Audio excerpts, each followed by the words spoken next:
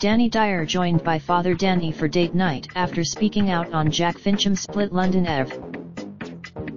The reality star previously slammed claims that her recent breakup was a publicity is focusing on her family in the wake of her split from boyfriend, heading out with her actor father between her and her fellow winner. The reality star, who emerged victorious in the 2018 edition of ITV2's dating show alongside her ex, shared a short clip of her dad sat across from her in a restaurant. She captioned the post date night, adding a heart emoji and pink filter. The actor, however, didn't look too pleased to be snapped, keeping his eyes averted from the camera. The 22-year-old's post came shortly after she broke her silence on her breakup, dismissing claims that it had been a publicity stunt. "It's just one of them things, sick, it didn't work out," she told HuffPost UK on Build while promoting her new book.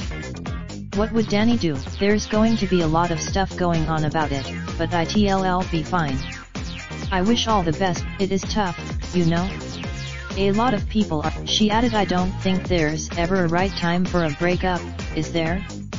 No one's ever shared on Wednesday night, 8 months after the couple were crowned the winners of Love Island. "Me and Dani are not in a relationship anymore," he wrote in the announcement, which has since disappeared from his account. "We will always care a lot for each other and have love for each other, and I mean that from the bottom of my heart, and I wish her nothing but happiness. We have some amazing memories together and have been through a lot, by sometimes things aren't meant to be, and we really did try to make it work." The news came after Dyer and Still loved each other on an appearance on the Jonathan Ross Show, despite the fact that they had recently moved into separate homes. "Me and Jack are absolutely fincon, we love each other," she told the presenter. "When we first came out of Love Island, we moved into a flat together and we started filming our own show. It was sort of way too much and our flat became a work home.